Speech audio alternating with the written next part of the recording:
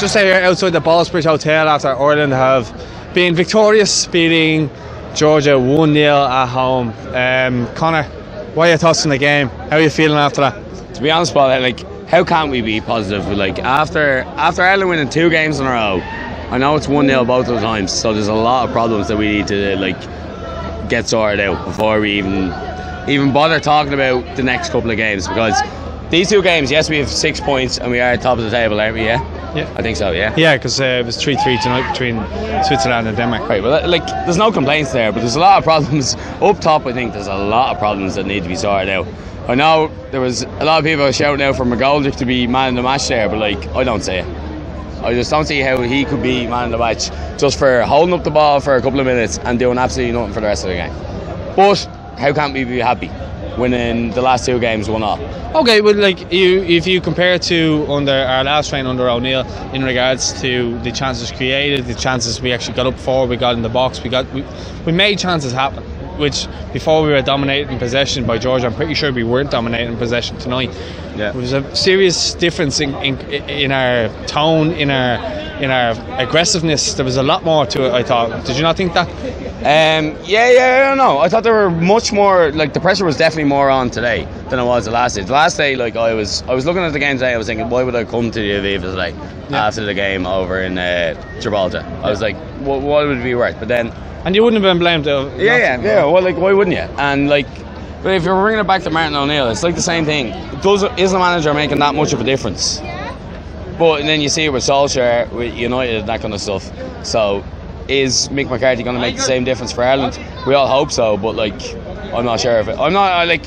Obviously we're all really positive. Two out of 2. What more can we ask for? And hopefully the next is we're going to continue to build on this. Is the plan to build on this? So hopefully it works like that. Yeah, and just in regards to the whole tennis ball situation, because it was surrounding the goals, what were your thoughts on that? Did you agree with it? Or did you think it could have been done at a different time? What were your thoughts on it? Yeah.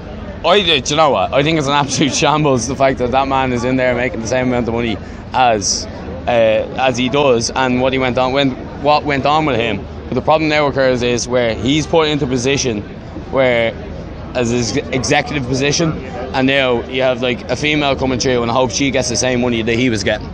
I heard it's a male, so I don't know about that, but I'm talking about the actual tennis ball situation on the pitch. He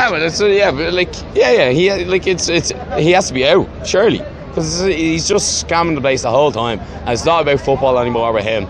It's just about making money. That's your opinion, and I'm not disagreeing. I would like to get your opinion. Bring it back to the football. Bring it back to the football. No, I was just getting your opinion on it. So, but just in regards to the results, right? Going forward, positive. Absolutely, we have to be positive. Sure, we have to win the last 2 games.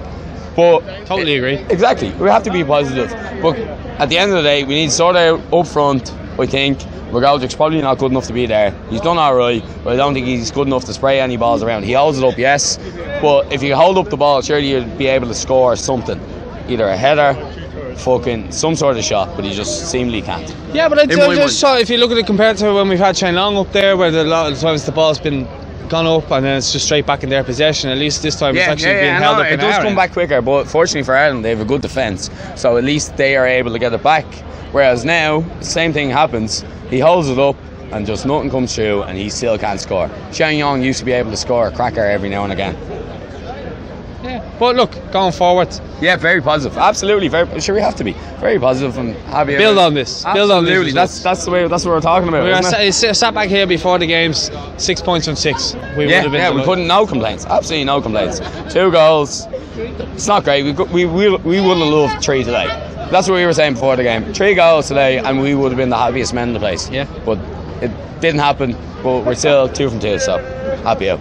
Happy days. Well, that's been Conor's thoughts. Let us know your thoughts in the comments. Don't forget to subscribe, and don't forget to like this video if you like the video. And do you agree with Conor? Do you disagree? Subscribe and comment, boys. Subscribe and comment. Let us know your thoughts in the comments.